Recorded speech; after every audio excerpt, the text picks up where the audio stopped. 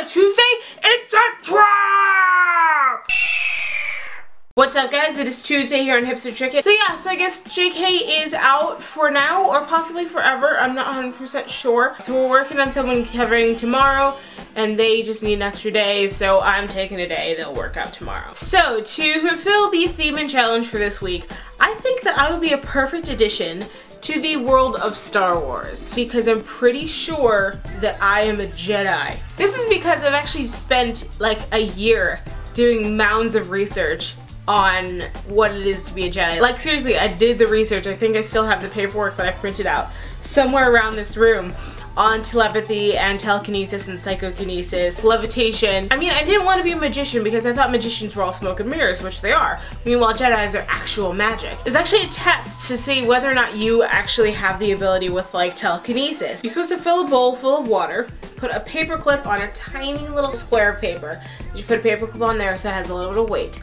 And then you are supposed to think at it and get it to move around the bowl.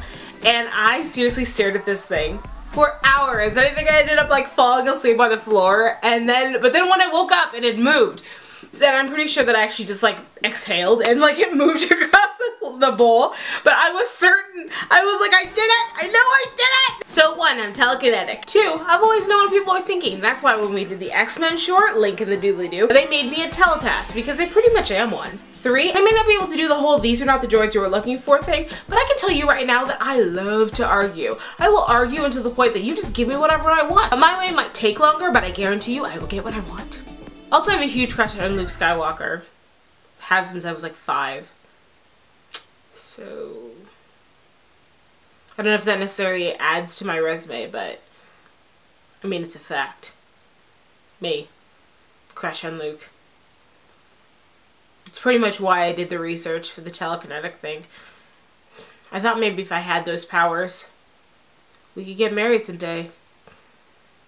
Oh, the dorkiness of me. It's a trap! I hope that that convinced you guys that I am totally ready to go be part of the Star Wars universe. I would leave today,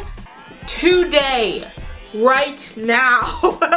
In fact, when I was really little, my aunt called me Princess Leia. My older brother was Luke Skywalker, and by then we knew they were brother and sister. We knew there wasn't more. And I ditched the Princess Leia thing before I ever got a crush on Luke, not my brother, Luke.